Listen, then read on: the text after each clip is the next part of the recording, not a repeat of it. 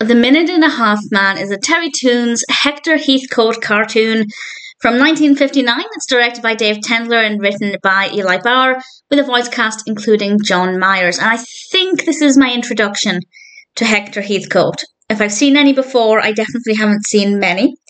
And it's okay, it's an interesting premise.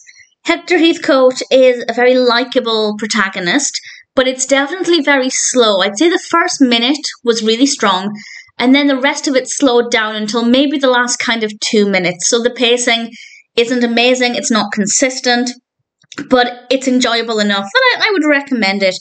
Hector Heathcote has joined the Minutemen. This is during the American Revolution.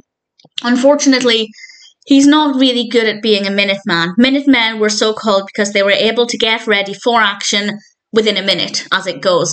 And throughout the cartoon, we see Hector Heathcote, to his credit, trying to get better at that. And I think he's a very positive character. He's very likable. He has this problem and he's trying to rectify it. And I think that that's a pretty good lesson. He's faced with a stumbling block and he's trying to get over it. Will he manage? I'm not going to say. As I said, a lot of this is very, very slow. But I did think that Hector Heathcote was a likeable protagonist. And the other characters we meet in this are not too bad as well.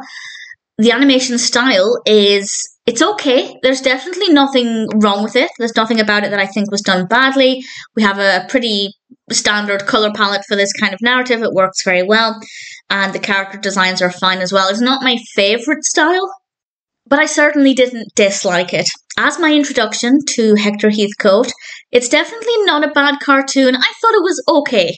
I think I preferred the character of Hector Heathcote more than I did the execution of the narrative, but there was enough in there for me to think it was pretty decent, and I'm looking forward to watching more Hector Heathcote. I don't know what to expect.